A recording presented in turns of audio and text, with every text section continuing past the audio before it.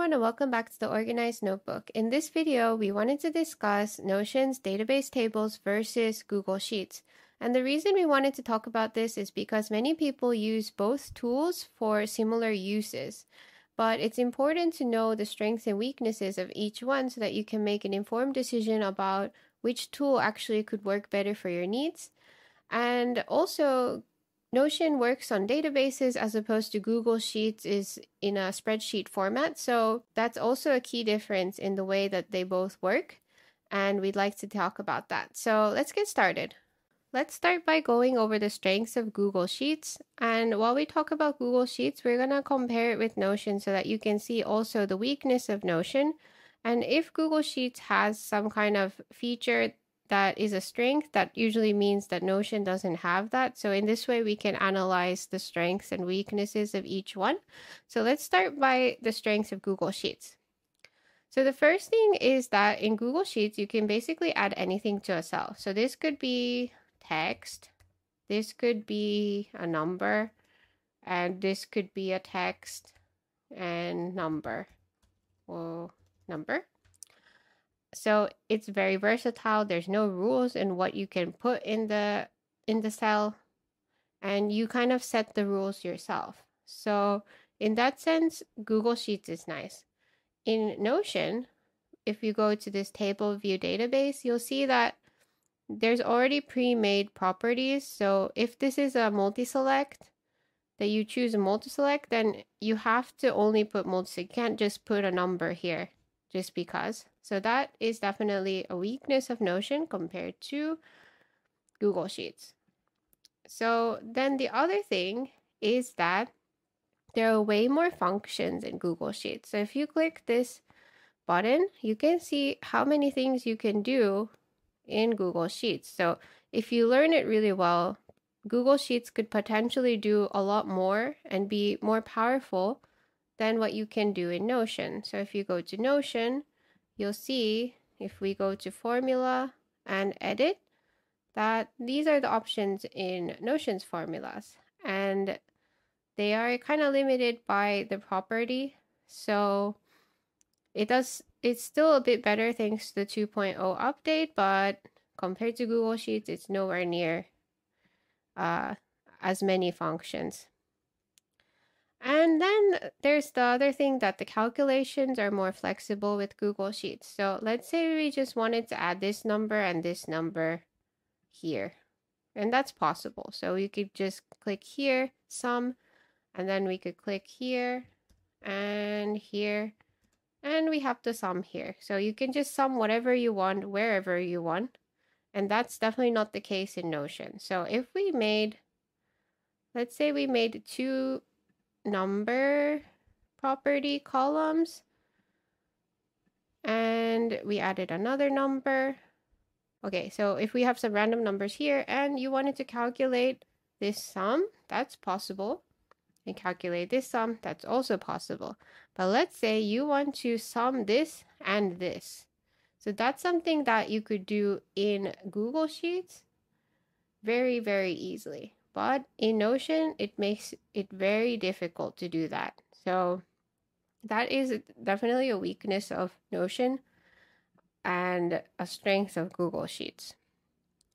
So then the other thing is that you can easily create charts out of Google Sheets. So if you are here, and let's say we have A, B, C, D, 1, 2, 3, 4, and we just want a chart out of this data, you could just go to View, and actually you can go to Insert and then Chart, and you have a pie chart.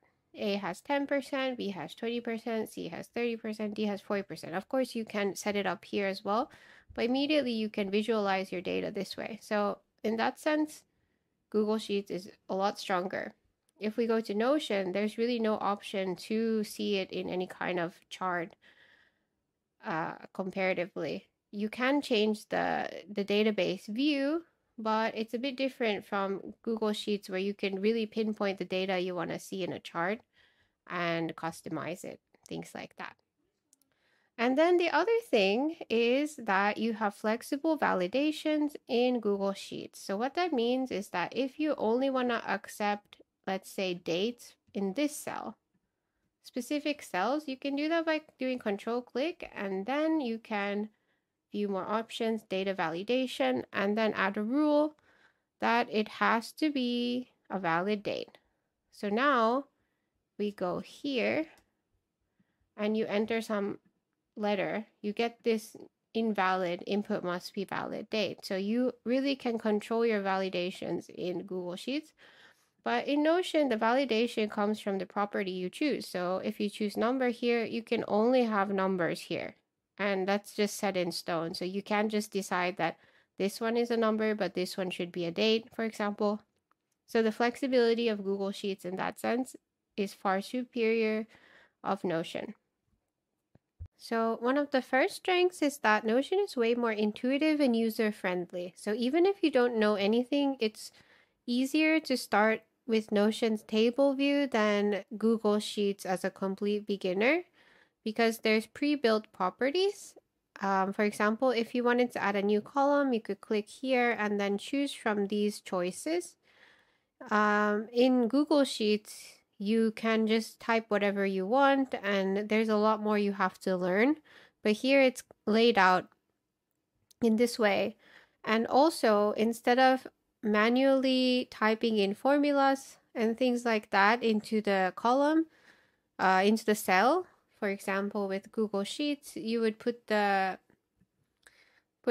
function here like this so that you can get the sum. But instead in Notion, what you can do is just simply click the calculate button and it gives you these choices on what you can get. So in that sense, there's less choices, so it makes it easier to start. And the other thing is that it's much easier to filter and sort data based on properties. So since there's predetermined properties that you choose yourself, you use those properties in order to do filters like this or sort like this. So it's way more laid out that you can just choose what you're looking for instead of just having an open canvas, which is more like what Google Sheets is. And then there's also the fact that with Notion, you can actually upload files as a property. So if you click the plus sign here, and you go to files and media, and then if you click here, you can actually just upload files. So this is quite useful as well with Notion. And then there's also that each database entry comes with a page where you can add anything. So let's say we click into here, then you can see that there is this whole space over here where you can put another database, you could put another table view, and so on. So if you have a lot of text that you want to write, then definitely it's not Google Sheets you need, it's Notion. So if you look at Google Sheets, you'll see that if you put a lot of text here, you're just not gonna, you'll have to either make the column way bigger, but it's just not designed to be a journal. Google Sheets is designed to calculate numbers and things like that. So in that sense, Notion is strong if that's what you're looking for. And then there's also the fact that with Notion, you can actually change the table view into other views. So if you click the three dots here and go to layout, you can easily change the same information into board view, timeline view, gallery view, list view, and calendar view. So you can really see your data in many different forms, which is quite nice if you want to see it in many different ways. Then there's also the possibility to calculate table columns in a way that is usually sufficient. So like we mentioned earlier, that it's more user-friendly. You just have to click calculate and then choose a choice. So it's usually enough that you can do this. Like for example, you could put monetary values here and then calculate the total, and that's totally possible as well. So at this point you might be wondering, then which one is better and which should I use? Well, that just depends on your use and needs and how comfortable you are with both tools. So With Google Sheets, if you have a huge amount of calculations you have to do, complex calculations, or if you need to add together totals of two different tables, then Google Sheets will probably work better for you.